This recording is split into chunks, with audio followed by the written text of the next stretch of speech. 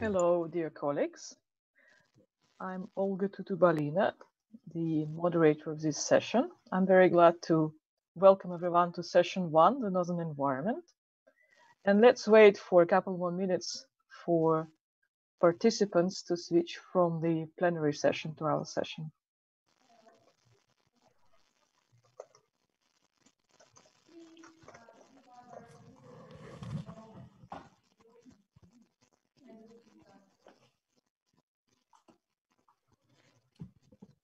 While we are waiting, I would like to introduce my co-moderator, Professor Ram Aftar from Hokkaido University, who will be also making the first presentation of this session.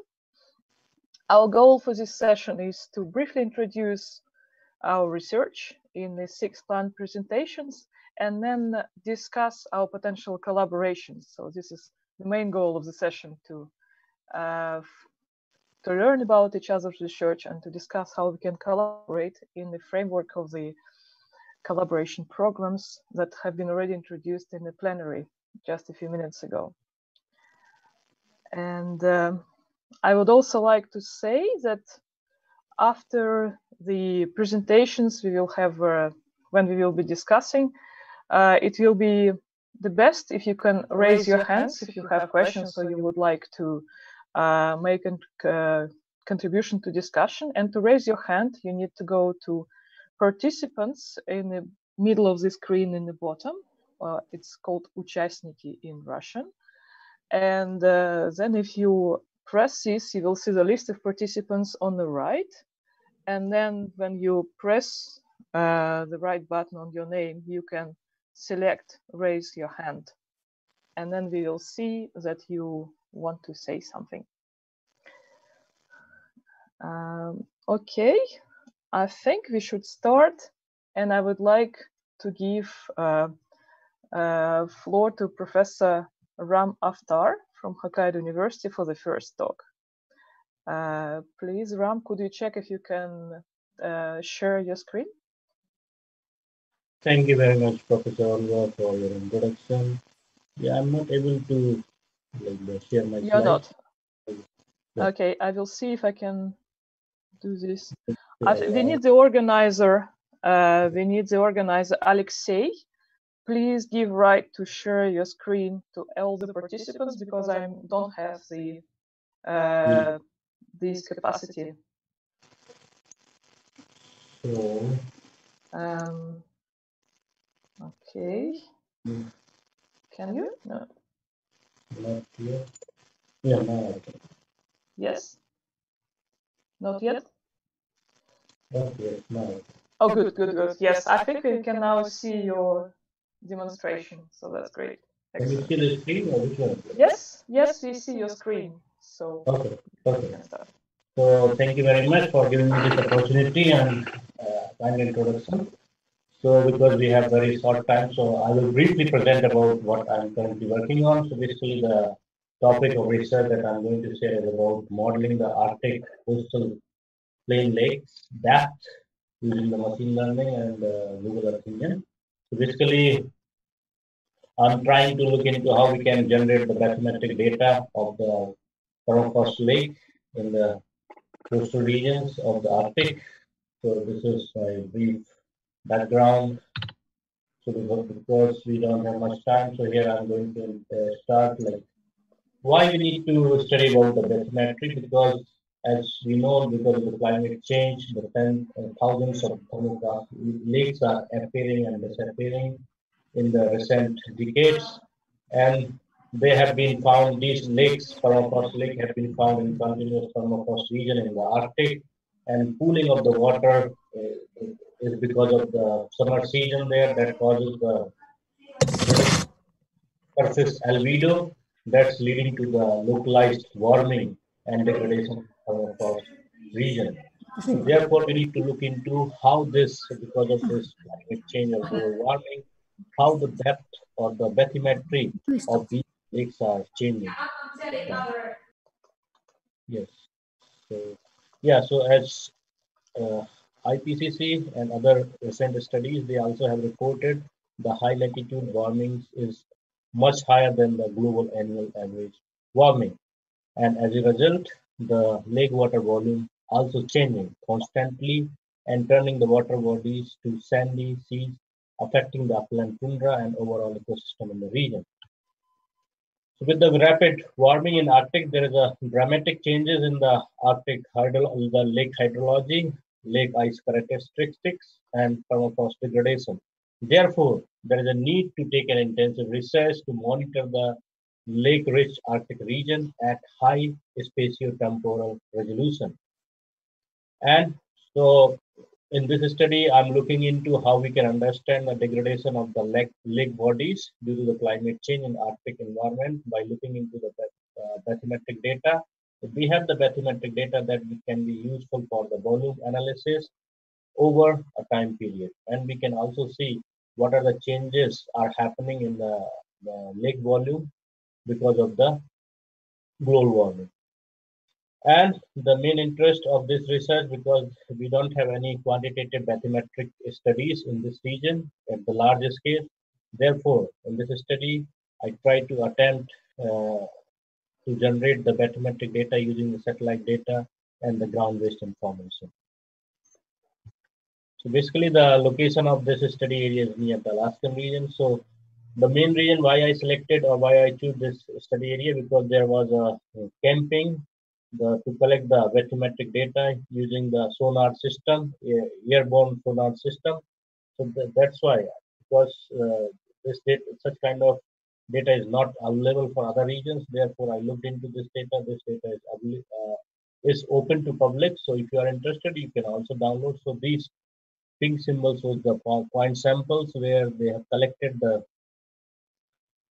sonar-based bathymetric data of these lakes. So I try to look into this area if I can use the signature from these sampling.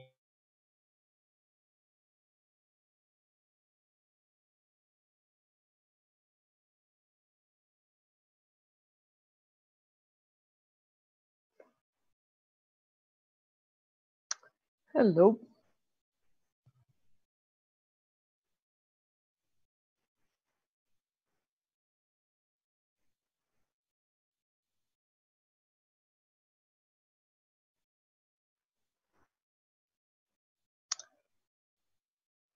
Something happened with the translation. Can everyone see the video?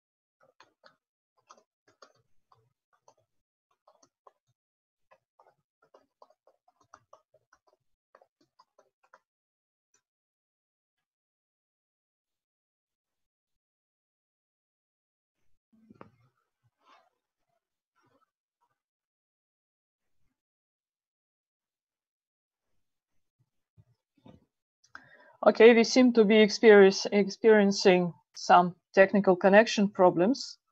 So let's wait and see. I guess it's a problem of connection on the side of Yakutsk.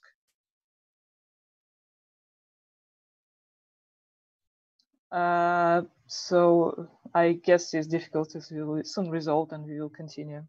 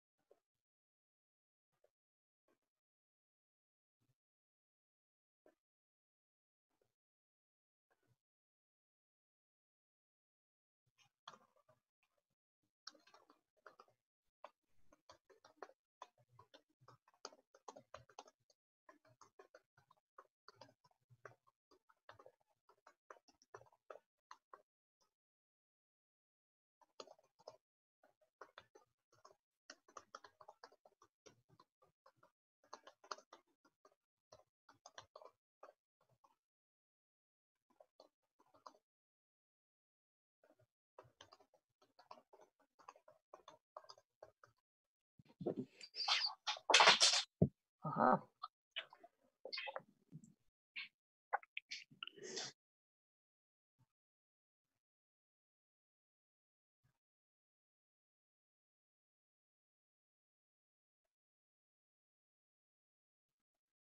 So I'll just repeat that. Well, I talked to the organizer of this session, and they're experiencing some technical difficulties. So we are waiting to see if they can stop the translation and restart. So let's just wait, please.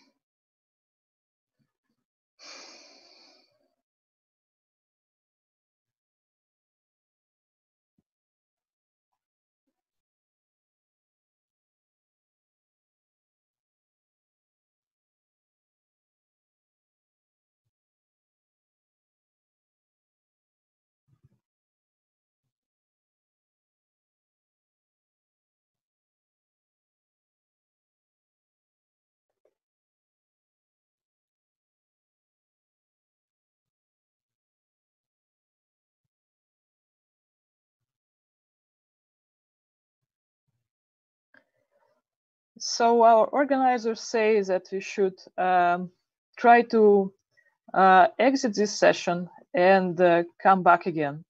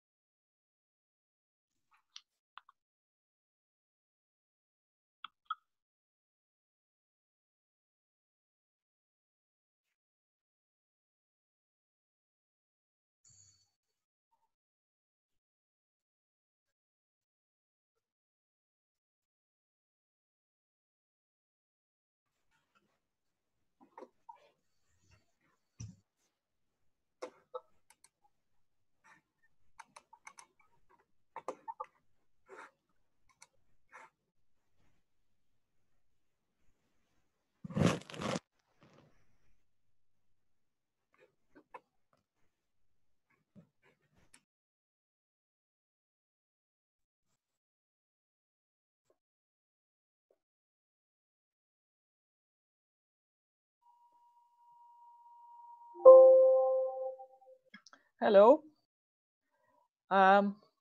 Welcome back, everyone. I hope we can now continue without interruption. There was some technical issue in Yakutsk, so they suggested to come back.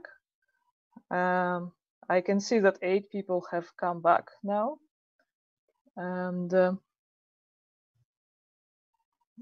I think we should try to restart. So I apologize, Professor Aftar, for the interruption to your talk. Can you share your screen again?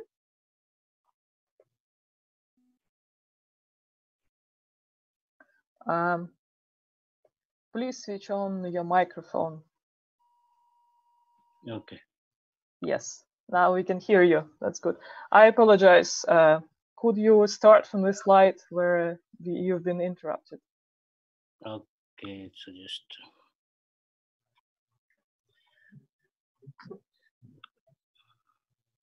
It's a challenging format for the conference when we have participants from at least half the globe geographically distributed. And I guess the internet connection is also challenged by several sessions running at once.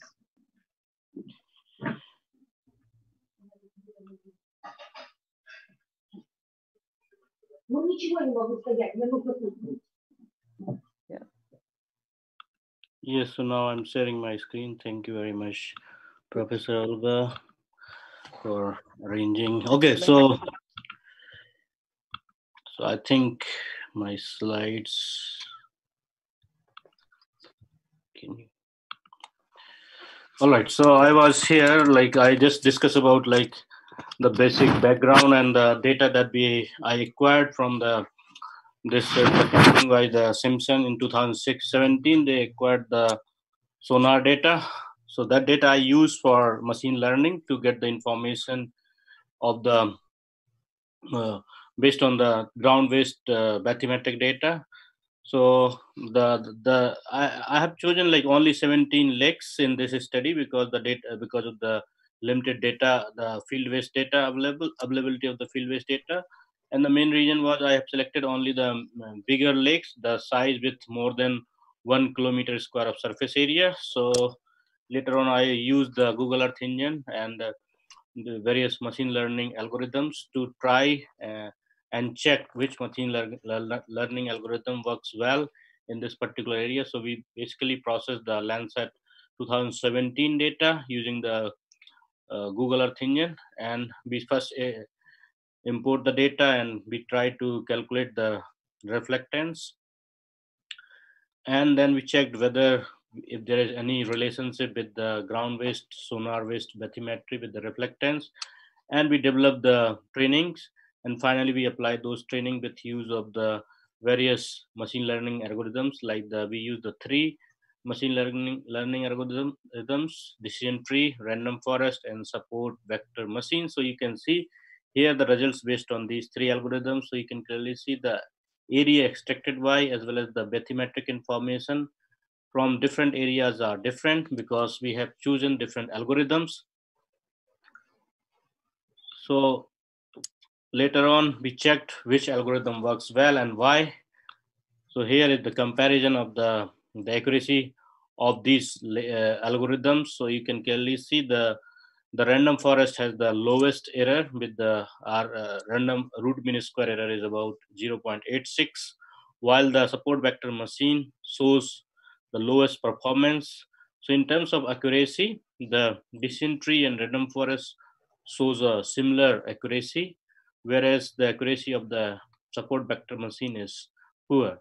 So therefore, we can simply say the random forest algorithms works well in this region. So we applied this random forest algorithm and try to estimate the bathymetric information for all the lakes.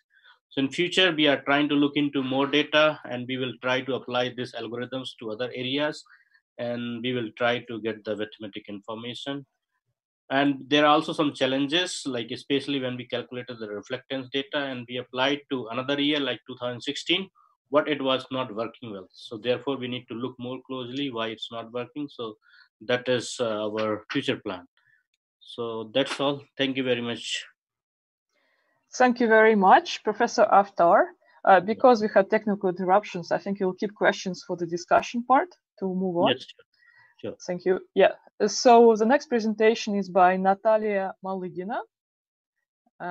Please, Natalia, you can share your screen and switch on your microphone, Natalia. And the presentation, Natalia is from Ural Federal University. She's a senior researcher, and she will speak on monitoring and predicting the ecological status of wild reindeer in the interest of efficient non-depleting use of the Arctic, a technique approach in the era of COVID-19, 2019. Natalia, can you start your presentation, please?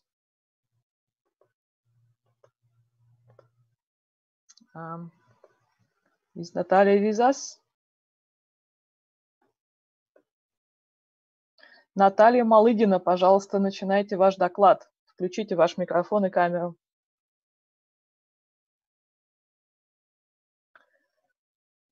Well, I think we should, yeah, I'm wondering why we are not hearing Natalia. Oh, good. Yes. Very nice to see you. Can you share your screen to show your presentation?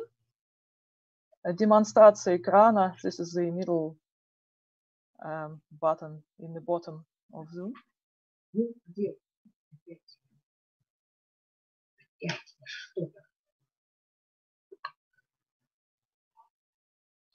Наталья, получается демонстрировать ваш экран? Ну вот пока не получается. Сейчас попытаемся.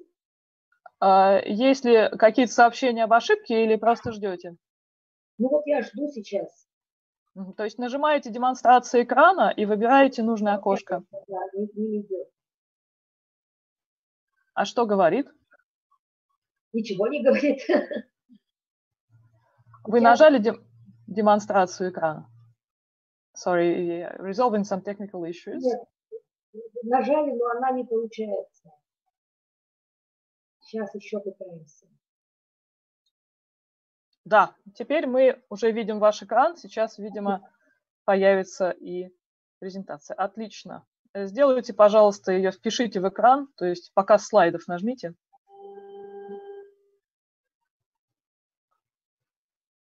Угу. Нажимаем.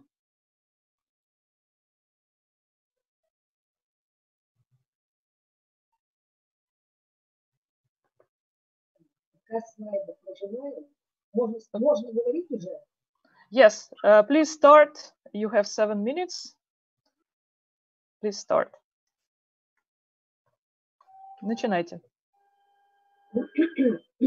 По-английски можно? All the time of visiting some difficulty accessible, dangerous, or remote northern areas is a multifunctional targeted process which requires large organizational, financial, and physical effort, and cause difficulties in monitoring wildlife and jeopardize the wisdom of researchers, especially it concerns the movement of animals. And the wild range is the most picturesque example that makes them passionate but difficult study subjects. Traditional approaches to animal tracking used field biologists building antennas to record a few dozen locations per animal, revealing on the most general patterns of animal space use.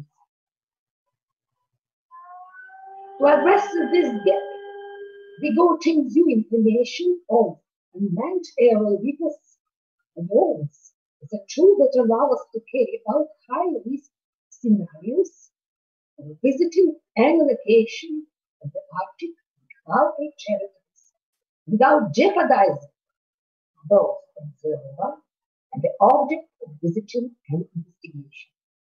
This time, social distance in COVID-19 has made telecommunication the main algorithm for many researchers. In our work, we can search some accuracy, financial reliability, and magnitude of planet qualifying of the unmanned aerial vehicles used for the study of the environment.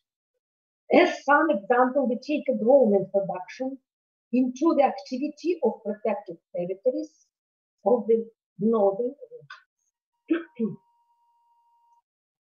In the process of receiving the service, purchase plus insurance of drones, training responsibility for non-standard situation, focused on the object of the mission, quality assurance of shooting, time management,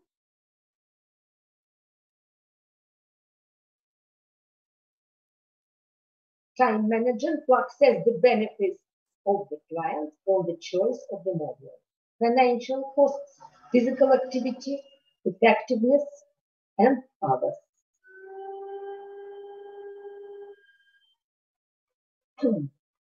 How does it work? This is the process, and we propose the new organizational work plan of the enterprise as an indicated timetable for the project implementation, that reflects some transformation without changing the organizational structure. For later time projects, the timing and the duration of the work will not lose their relevance, but the calculations of the future situation.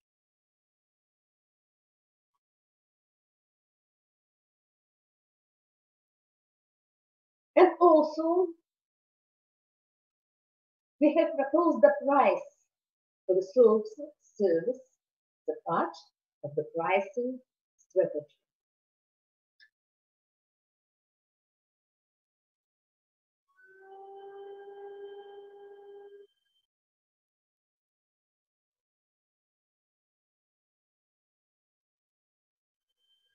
We have conducted the calculation of economic efficiency for 3 scenarios as a traditional image, and showed that the introduction of the UAV rental service in the activity field of the reserve or any other protected territory will bring economic benefits.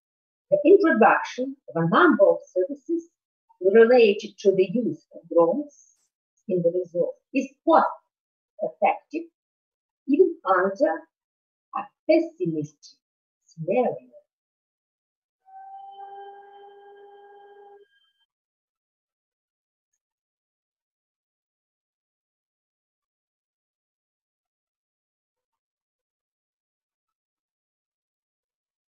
And also, we compared the usability with the comparing with quantitative assessment with the introduction of new services.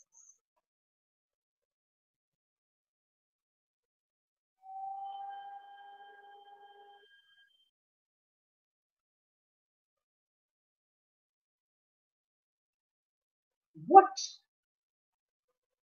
do we think? We are not presenting the only way to solve the problem.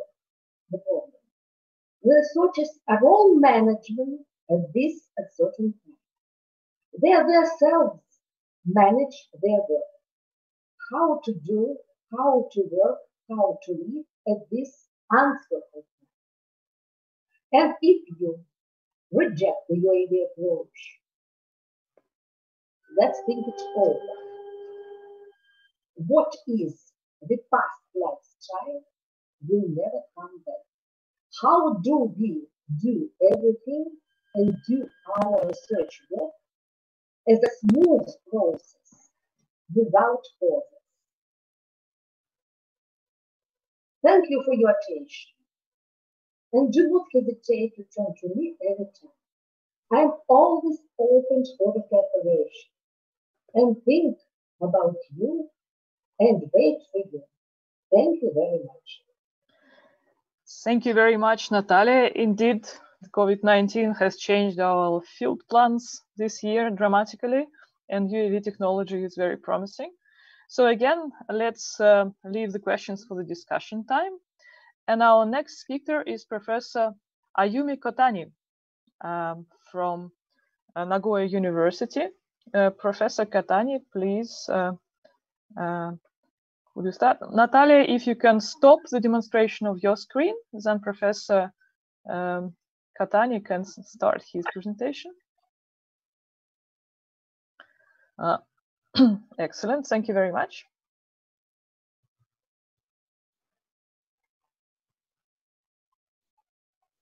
Yes, great.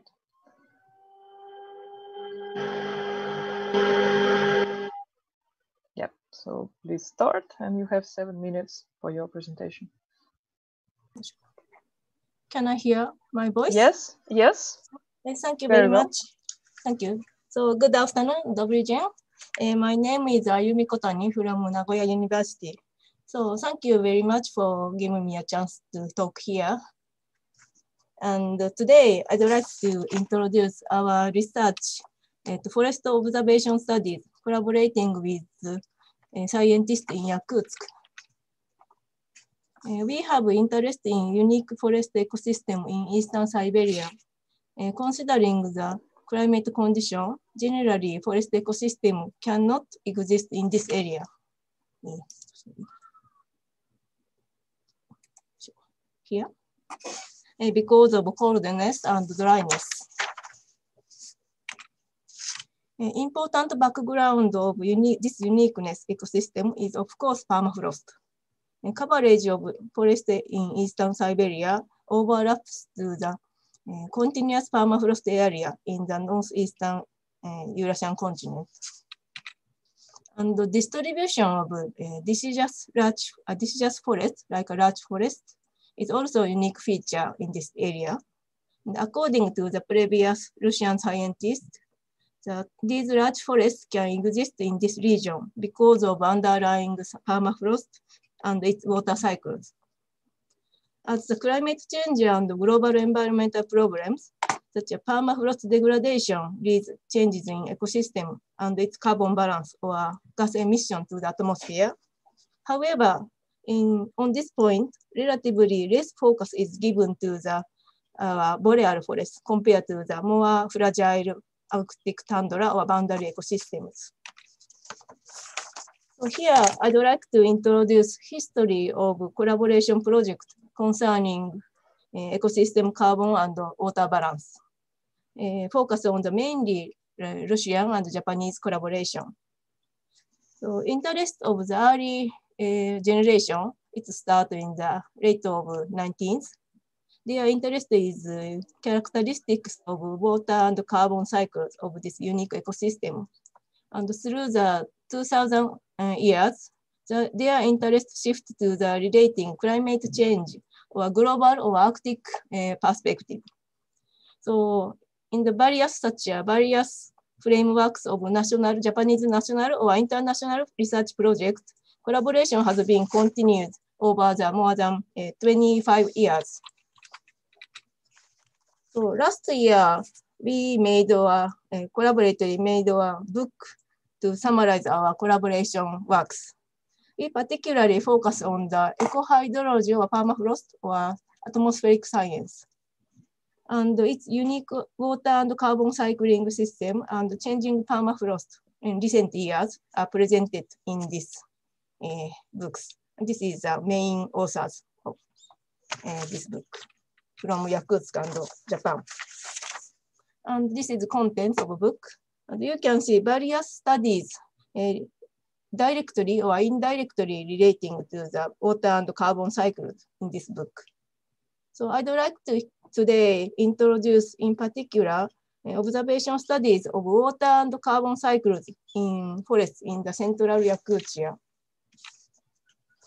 Briefly, as general introduction, carbon and energy and water cycles between atmosphere and forest ecosystem is very interrelated through the plant activity and soil processes. And to get the observation, to collect the fundamental data set for understanding these processes and total balance of mass balance. So measurement of water and carbon dioxide measurements is conducted to the global scale. And here is our Eastern Siberia. And there is 4 observation sites covering from tundra area to forest area. This observation network is led by Dr. Makishimov. Unfortunately, he is absent here today. But from Institute of Biological Problems of Cryosyris Zone. And these project is based on the international collaboration, Russia, Japanese, and Euro countries, many Euro countries. There is 2 observation sites in the large forest in the central Yakutia. One is Spasskaya Pat near Yakutsk, and one is the Elgai station on the Aldan River, 300 southeast from the Yakutsk. We started the field observation in the Spasskaya Pat since 1999. And at the Elgai station, 2009, the observation is started and continues now on. And these these stations, we international researchers or students conduct various measurements, forest measurement, meteorology or hydrology or soil survey, or such as plant physiology or biomass measurement. And these are some results from our the previous book. So, for example, observation of forest growth or seasonal variation, seasonal sequence of forest phenology are taken continuously, or response of large forests and permafrost to precipitation changes has been investigated in the Spasskaya Part station. Or using, you have 1 minute. Sorry. Okay. You have 1 minute. Yeah. 1 minute, okay. So comparative, so such as using tower observation data, some CO2 balance is compared, or some hydrological studies are conducted. Or more broad regions, or some comparing Siberian rivers or pan-Arctic terrestrial carbon budget. So if you have some interest, please refer our book, or I will provide the information later. So it's the last slide. So that's all my brief introduction. And our present main task is the framework of ARCS2 project. In the opening session, Professor Sugiyama Sensei talked, and our aim is to understand the relationship between large forest ecosystem and permafrost and greenhouse gas dynamics. So now we are continuing this themes. But however, recently my personal interest is to somehow shifting to use these such a scientific results to communicate with local Yakutsk people, especially young students. So this is my motivation to attend this meeting. So thank you very much. That's all. Thank you very much. Very interesting talk. And as I have been to Spasskaya Part station last year, I can confirm that it's an amazing site with a lot of interesting research being done. So please keep up the excellent work. And now we switch to the next presentation by Zhanna Vasilyeva, who is head of the Technospheric Safety Department at Murmansk State Technical University. And Zhanna will speak on environmental projects for Arctic territories development.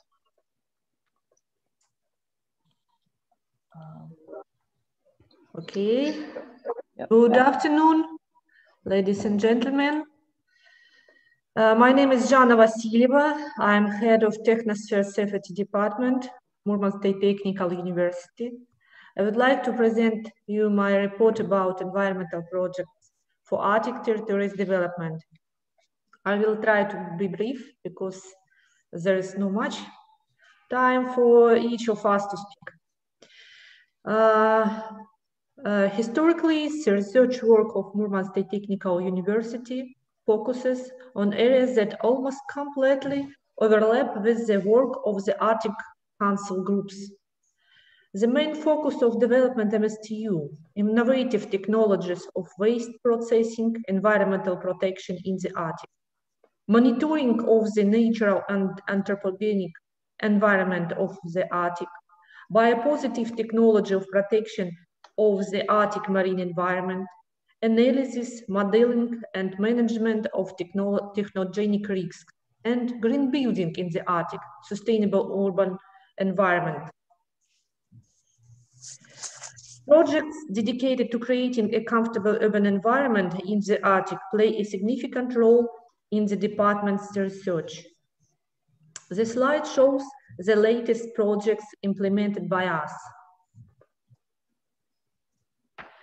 In this activity, the department cooperates with various international organizations and universities.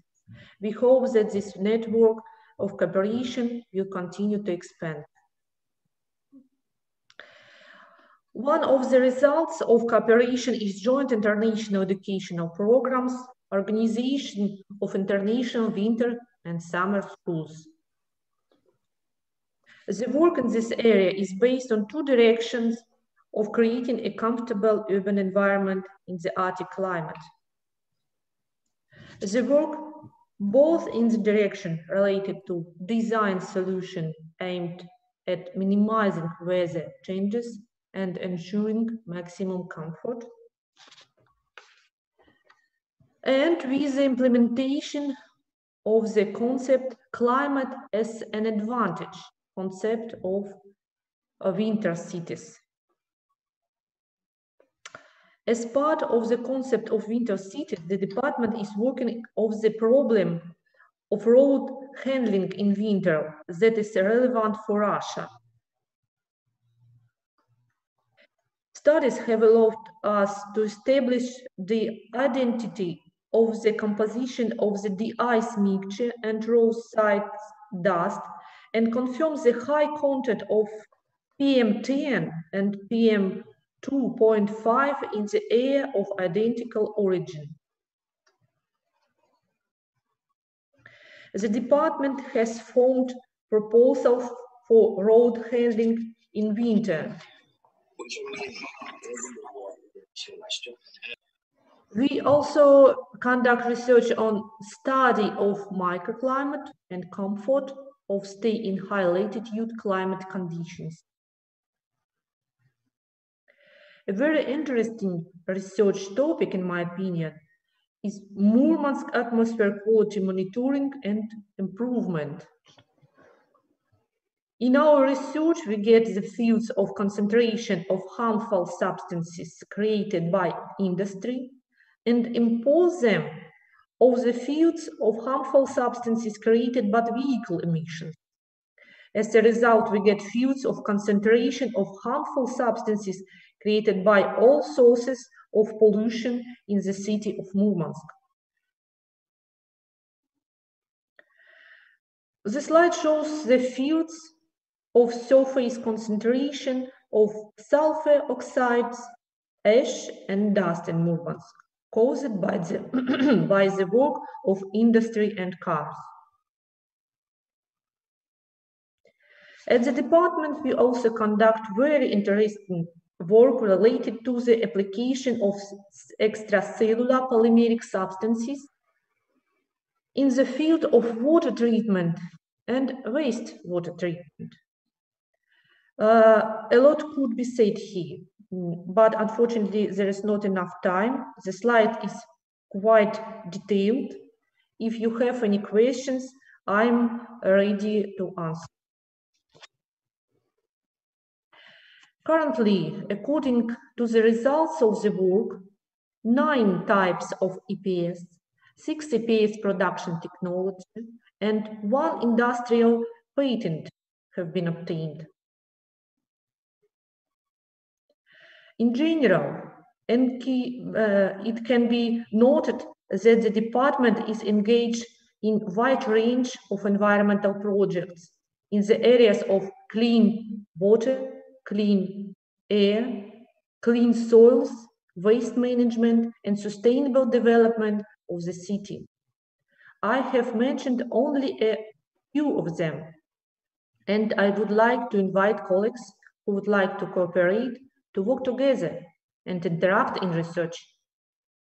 Because science is global, research on Arctic issues is relevant for all countries of the region and can be based on scientific international partnership. Thank you for attention. Thank you very much, Zhanna, for a very interesting and informative talk. Our next speaker is Mikhail Varfolomeev from Kazan Federal University. He's head of the Institute of Geology and Petroleum Technologies, and he will review Kazan Federal University research in the field of gas hydrates for the development of the Arctic. Zhanna, could you stop demonstration of your screen so that Mikhail can take over? Thank you. Hello, everybody. Hello. Okay. I will start my presentation. So 1 second, yeah. Mm-hmm.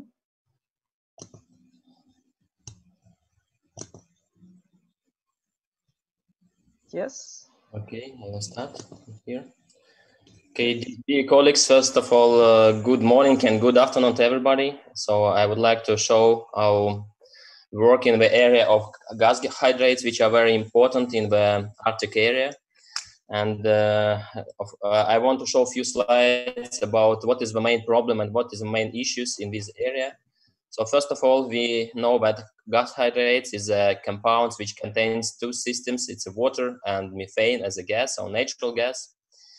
And these systems are widely spread in the world. So today, it's well known that methane gas hydrates is the main resources of hydrocarbons in the world, and the main sources are situated in the Arctic region, in the North regions, and it's very huge resources for the future.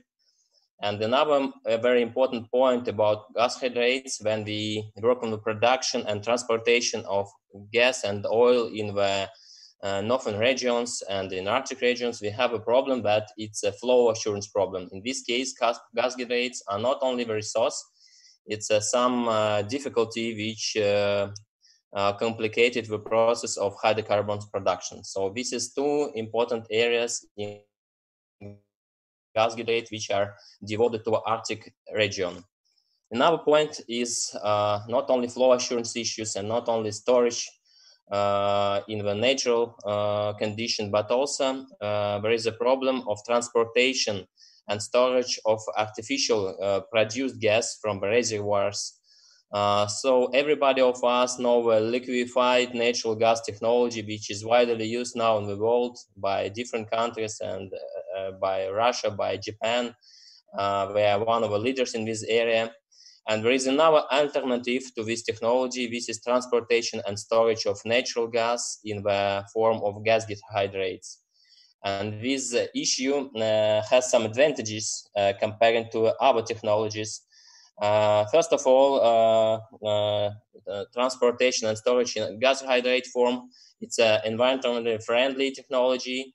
We can easily extract the gas from the gas hydrates at certain conditions. And also it's one of the safest technology and has a very good capacity for storage. And this is also a very important issue in study of gas hydrates.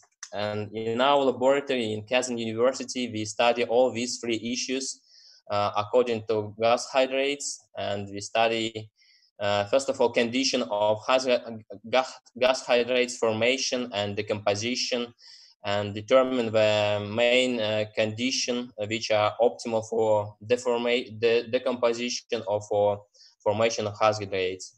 And also we develop special chemicals which help in some cases to inhibit the formation of gas hydrates in case of pipelines and production facilities. And second one, we develop some chemicals to storage of gas in gas hydrates form. So it's also our novelty in this area.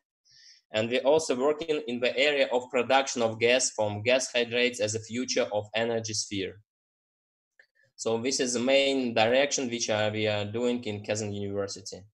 And now I want to show some results and some equipment for these studies. So we can study the gas hydrate decomposition and formation in condition very close, first of all, to a reservoir condition that we have on the deep offshore reservoirs, and also which we have in some continental reservoirs which have this condition.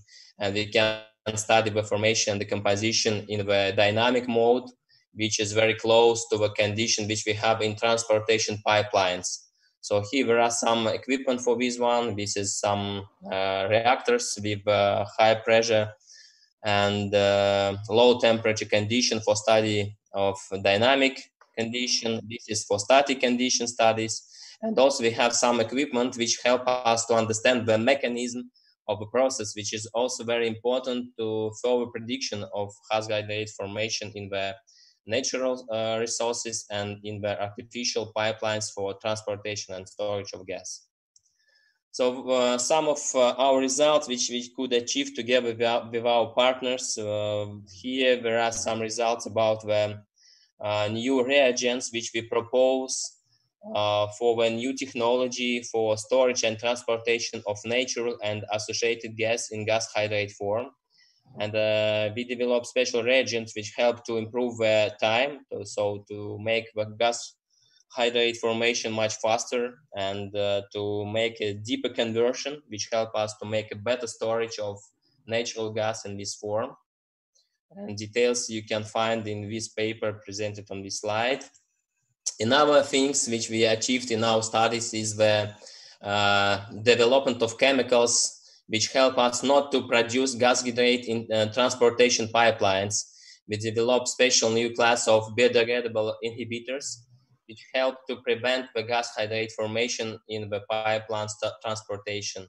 So first of all, these reagents help us to prolongate the time of gas hydrate formation, and second, they also decrease the conversion. So this is opposite effect which we need in production and transportation of natural gas directly in the offshore oil fields. And one important point for these reagents, we know that when we work in offshore, in Arctic region, the ecology and problem is very important, and we develop special type of reagents which based on the natural resources, for example, castor and sunflower oil, which help us to have a very good biodegradability compared with some commercial reagents. So it helps us to improve the application and improve the ecological issues for usage of oil field chemistry in offshore reservoirs.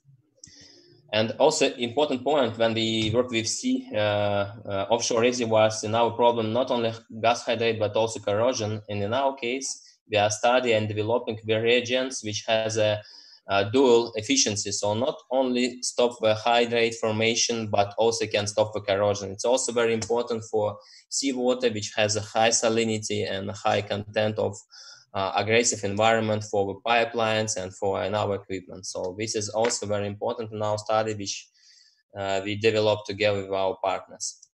And the last study and last point which I want to mention in my report, this is about production of gas from gas hydrate reservoirs.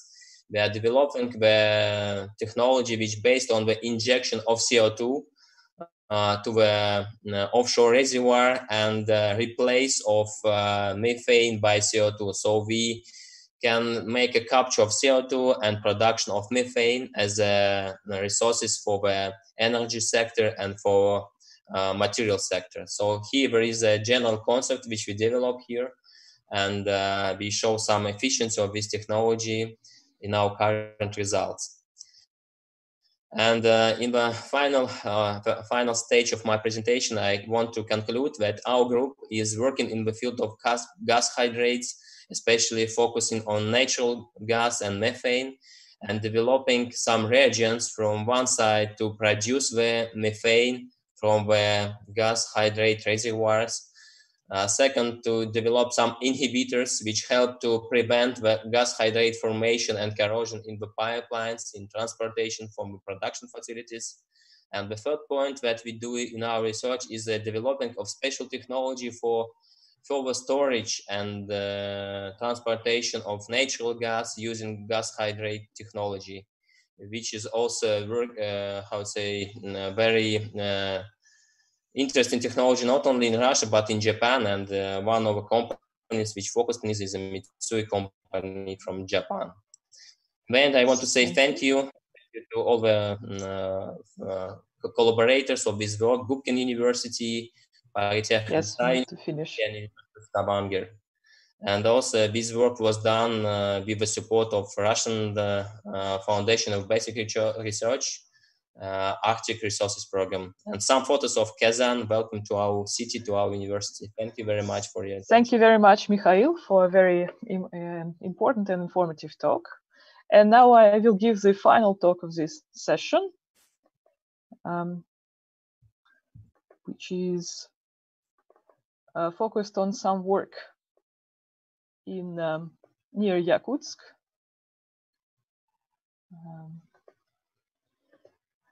And this is actually a short information on a joint study that we are starting with Dr. Ram Aftar.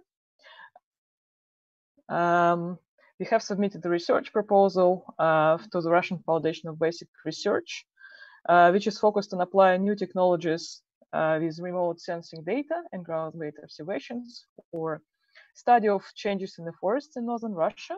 And the key site is in central Sakha Republic near Yakutsk.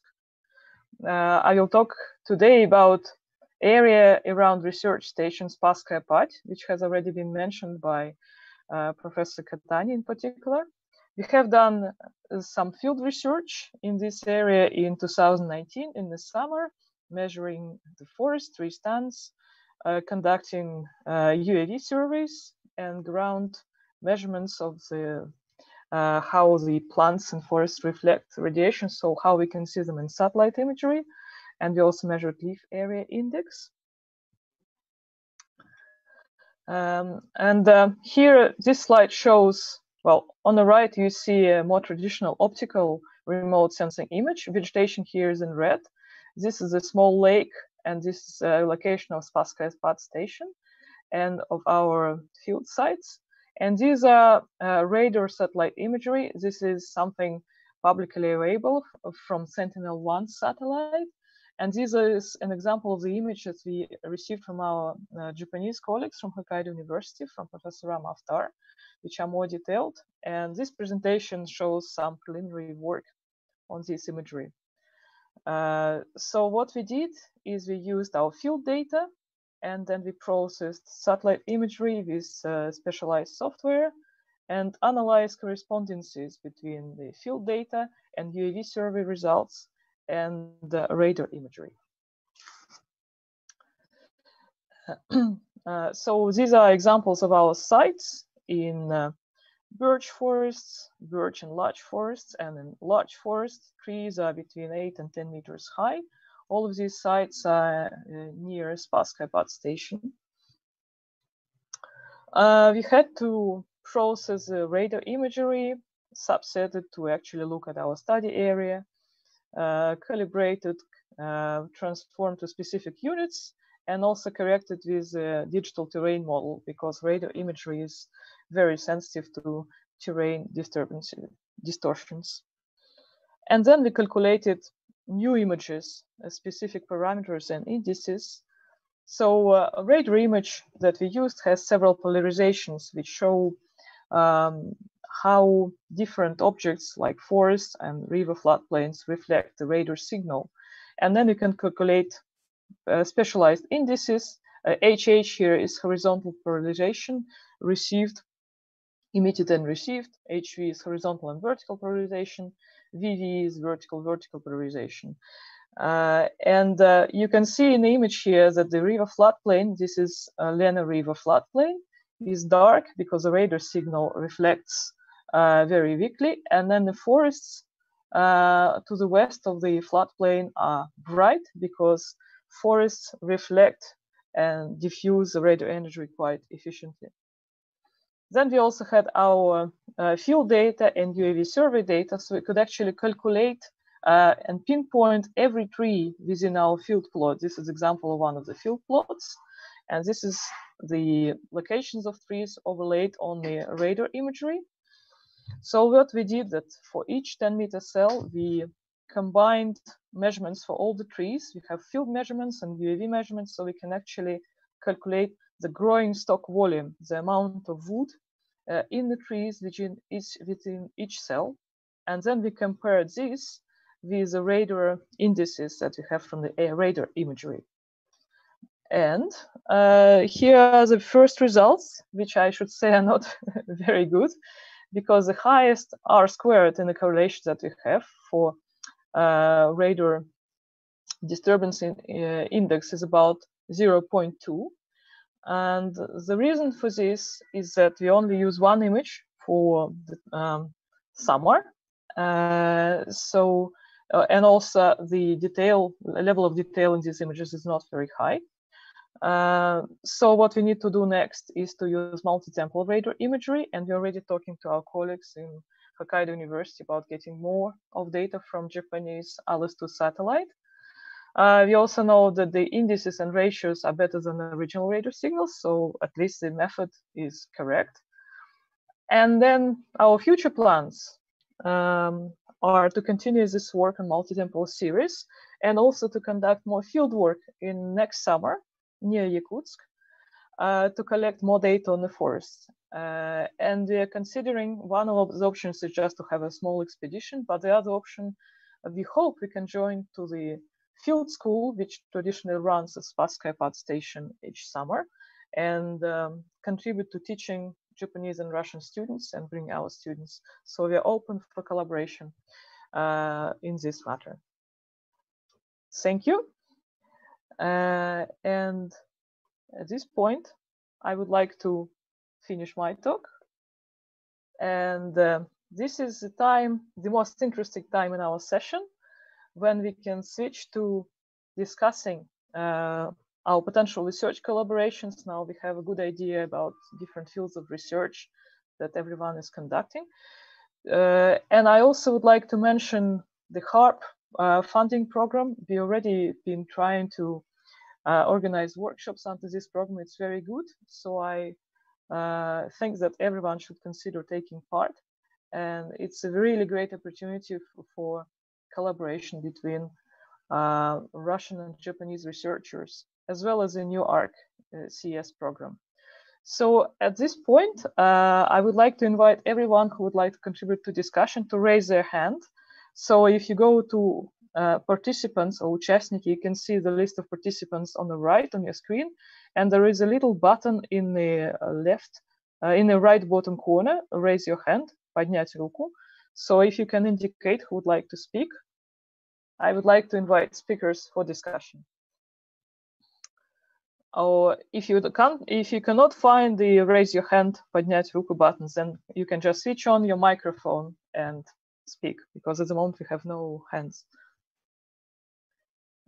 Дорогие друзья, я предлагаю начать дискуссию, поэтому если вы хотите выступить, по возможности в списке участников нажмите внизу справа кнопку «Поднять руку».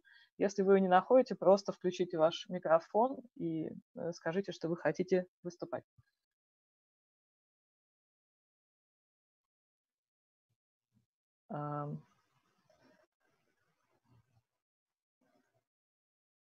На всякий случай также обращаюсь к организатору, есть ли у участников возможность включить микрофон. Can you switch your microphone? Anyone who would like to speak, please?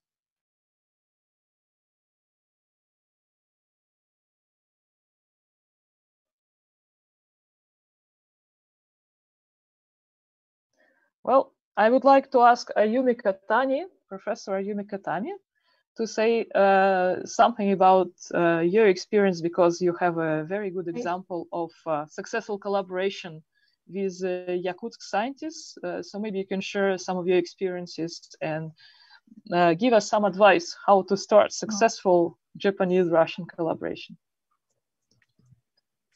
Advice, but actually I'm not a newcomer, but yes. Exactly. But, yes. But my previous boss at first visited Yakutsk in the 19th. In that situation is different now from now. But he says the first impression and friendship is the most important thing, he said. But in this the current situation is probably a little bit changed, but some fundamental is not changed. So, but actually, every time I'd like to seek new collaboration partner in the Russian or international one. So sorry, I cannot answer your question. But using such an opportunity and. Yes. I think it's a good answer. Yeah, it's a good answer that your collaboration, you said it's about more than 20 years, 25 years, as you showed in your presentation. And yes, situations are changing, but scientists are not changing. So once you found good links, you can expand. And thank you for offering to expand to new collaborators. I think colleagues, for everyone is a good chance to think if you collaborate in forest carbon research, For example, our group would like to collaborate with you, Professor Katani. Thank you, of course. Yeah. And but I think there is a scope here for wider collaboration. So would anyone like to say something? Propose some collaboration idea? Do you have some ideas you'd like to share with this group? Because we still have about 23 minutes, so we can discuss freely.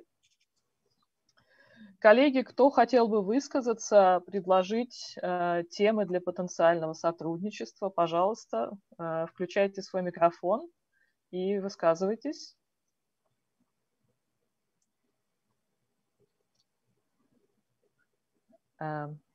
So once again, who would like to say something? Natalia? Yes, Natalia, please, you can say. I would like to propose the cooperation on the monitoring of the Arctic ecosystems and especially the key species, wild reindeer, with the new information technologies. Wild reindeer is the animal of movement. Very difficult to follow it. And I would like, once again, the cooperation to monitor the movement of this wonderful animal. Thank you. Well, I have one question for your talk, Natalia. When you run UAV services, you have to be not very far from your UAV, well, maybe a few kilometers. So how do you see, so you will have to have some local researcher running the UAV on the land. How do you plan this potential project? I have planned the potential project because I worked much time, 20 years, in Crimea, and I know how it is difficult to organize the field work. And as I have told, I monitored the wild reindeer, and I know how it is difficult to arrange this work. And this project with the drones is some way out to do that. This is the first one.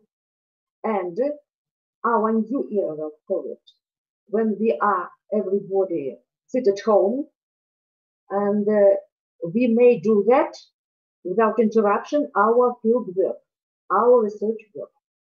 We may sit in our with our computers and follow the movement of our animals, the condition of the animals with the drones,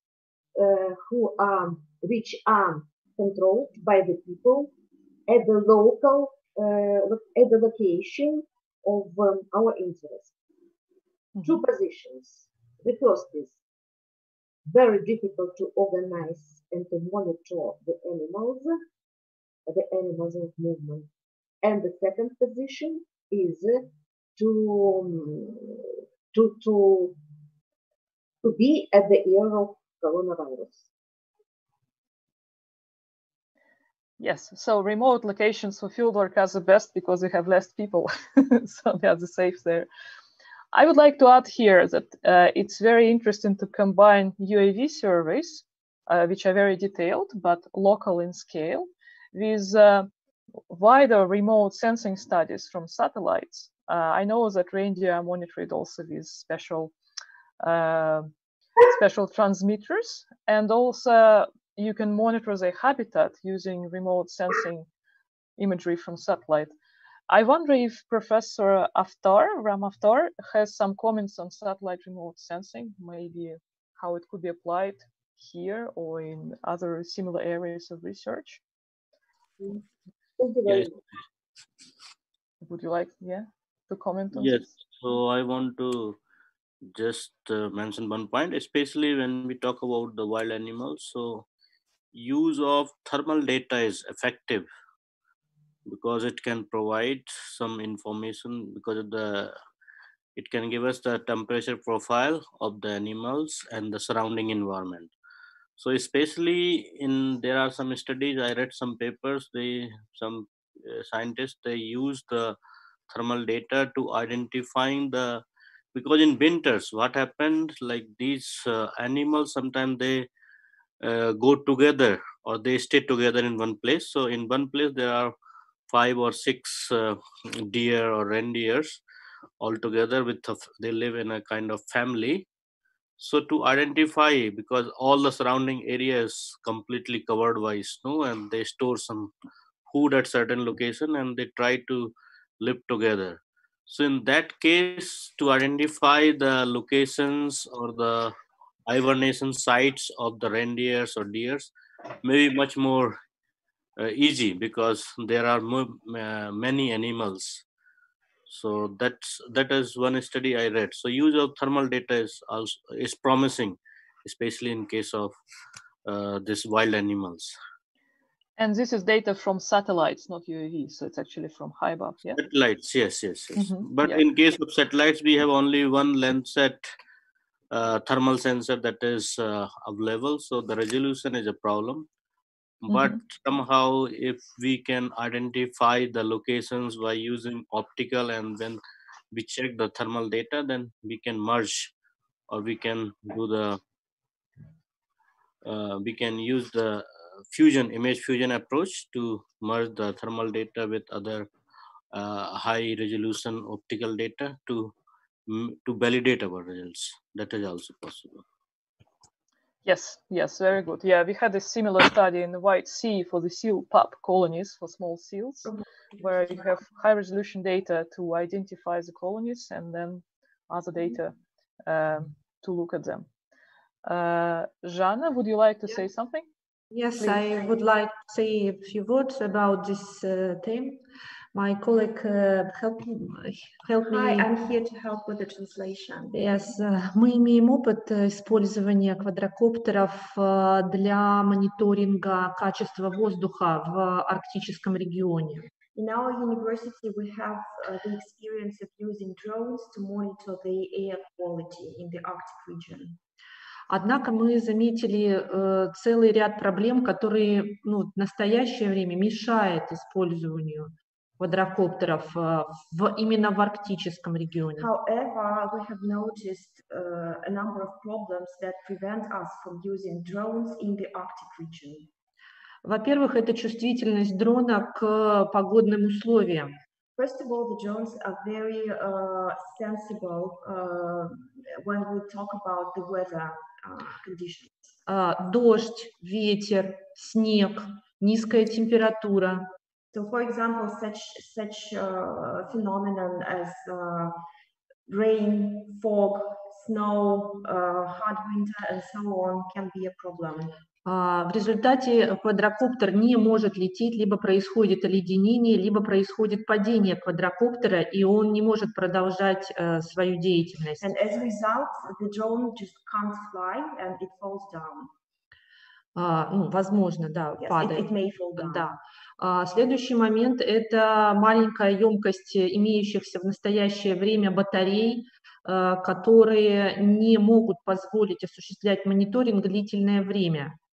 And the next problem is the low capacity of the batteries that the drones have, and this means that we cannot monitor the area for a long time.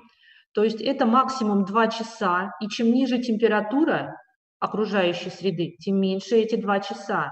So we're talking about 2 hours as a maximum, and when we have low temperature, this amount of time is even smaller.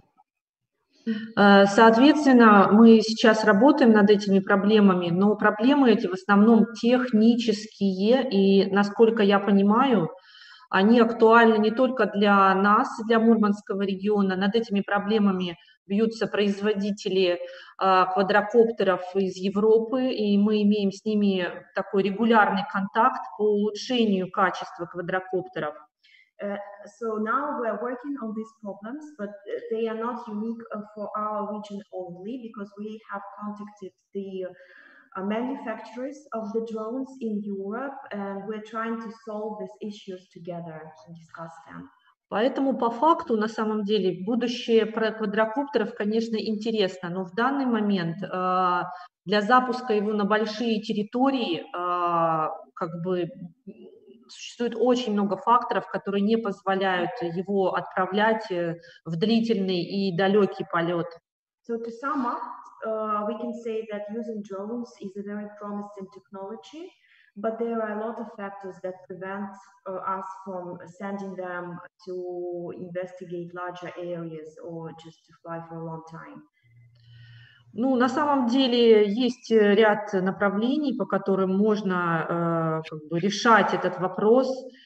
Можно было бы тоже вместе как-то объединиться, поделиться опытом и пробовать, возможно, мурманские режимы, которые имеют тоже свои особенности, были бы интересны другим участникам. So this may be a topic or an area for the future cooperation, like exchanging our experience in using drones for various studies, perhaps using the regimes or operation modes that we're using here in Murmansk for the other areas.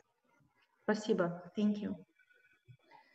Thank you, Jana, for this very useful technical summary. And I would say that our group one is quite interested in collaboration. We also use drones in the forests. It would be very good to exchange experience. And now I would like to ask other speakers and participants. You don't have to be a speaker, a presenter to ask a question or make a comment. So if anyone would like to ask any questions or make further comments, please. It's opportunity, and it could be drones or it could be any other topic that we discussed or haven't discussed.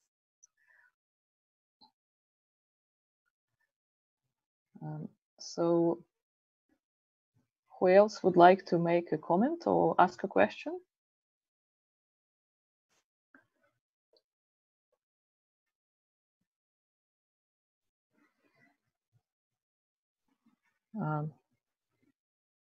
Yes, Елена Голубева from Moscow State University. Please, you can say it. Make your comment or ask your question.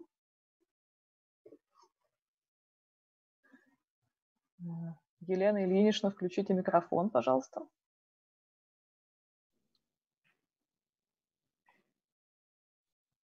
Yeah.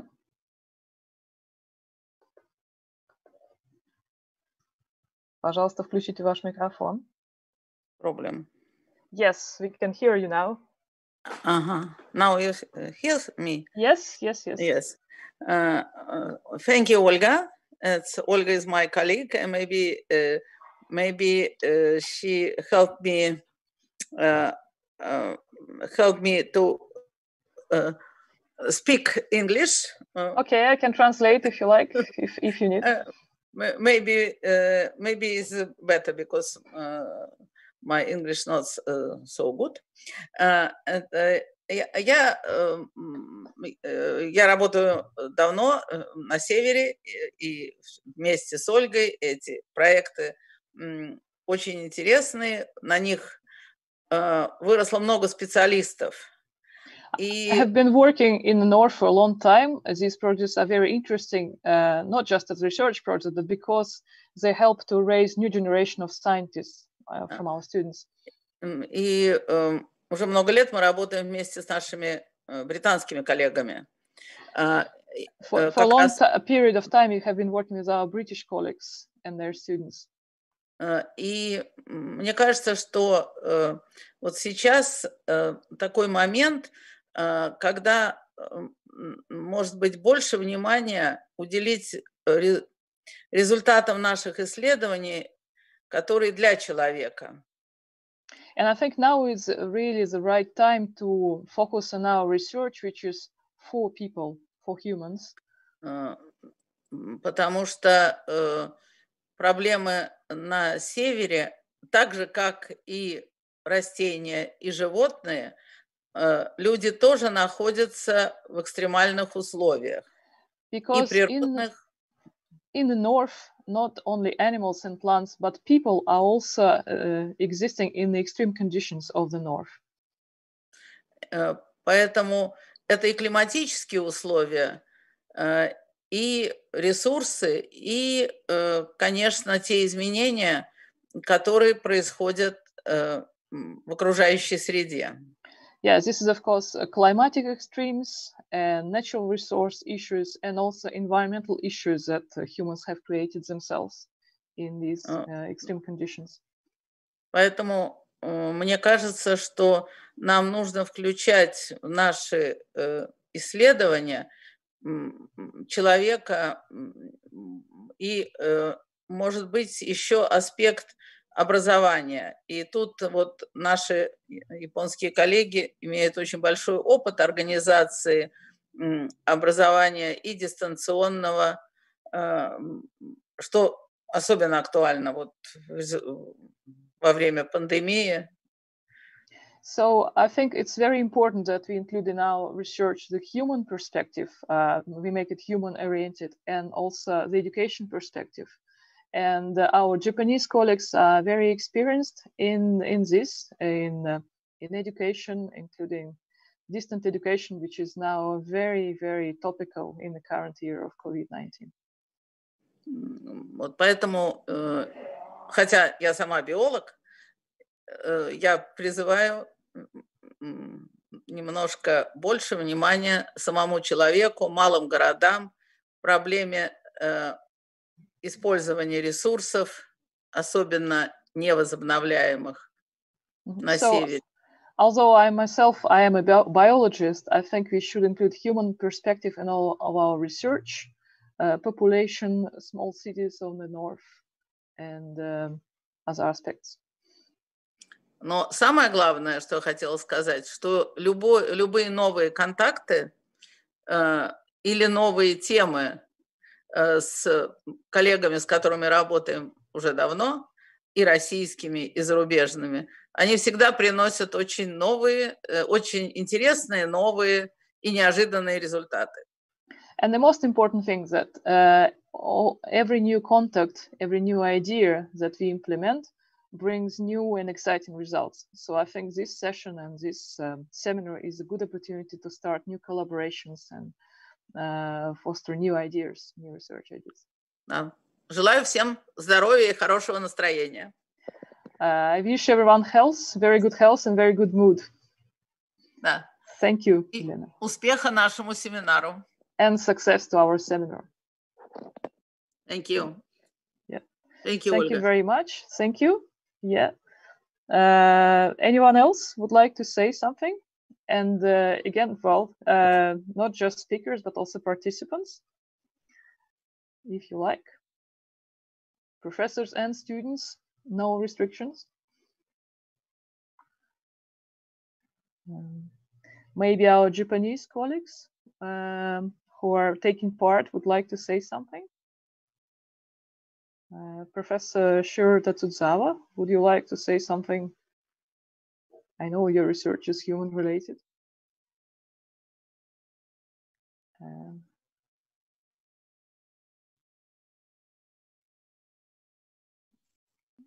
Yes.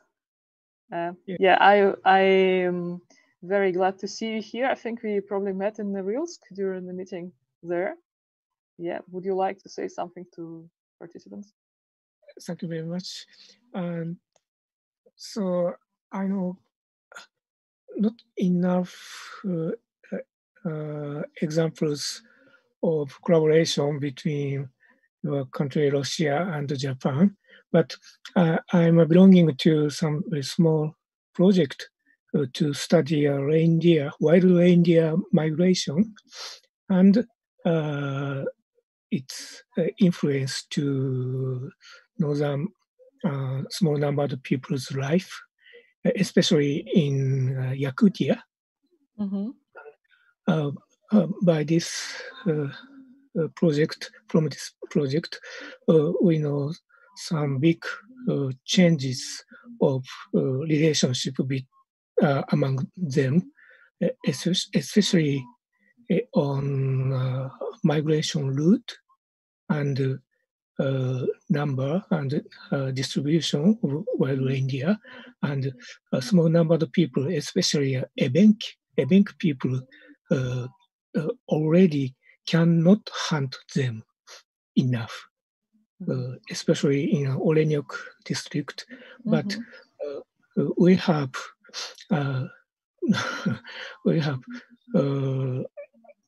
not enough, of course, not enough research money and educational time and space for educate young local people. So from now on, just now, I sent a short mail to Natalia-san to make our new how can I say, new network, Siberian network for study and conservation of wild reindeer and indigenous people life as an Arctic thematic network. So this should be a very good new chance for us to exchange our experience and experience with not only with scientists, but with local people, especially with local young people. So this is a very good point I get in this session. Yes, thank you very much. Thank you. Very this much. is a really good remark, and thank you for already starting contacts. I think everyone in this session has a list of participants and the contact details. If you don't, you can ask the organizers.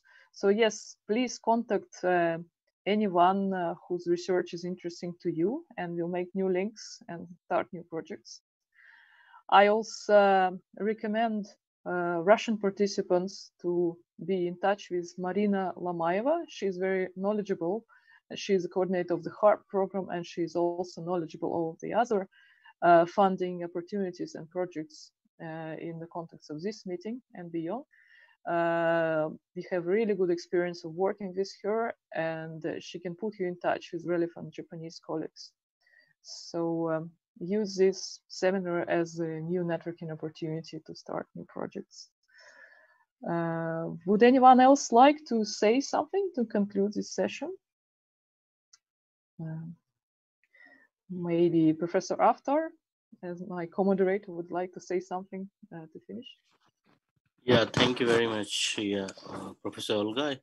I think that this opportunity, we should utilize this as a platform to build our collaboration and do some collaborative research. As we have seen in this group especially, we have been, the common thing is about the environment, and we have like the different presenters, they have shared their experiences, the techniques that we can utilize, and we can build our collaborative research for the future. Now we are talking about SDGs, so where we need to look into more interdisciplinary and transdisciplinary research.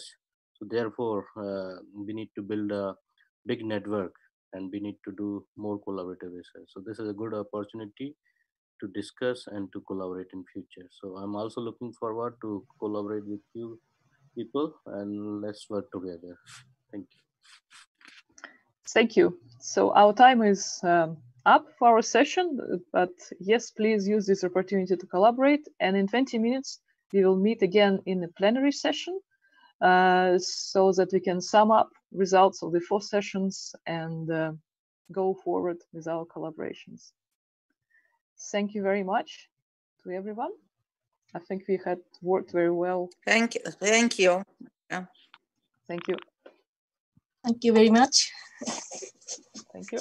We'll be in touch. Thank you very much. So we can, we can leave this session. Goodbye. Thank you. Goodbye. Yes. Thank you very much. Thank you. Bye.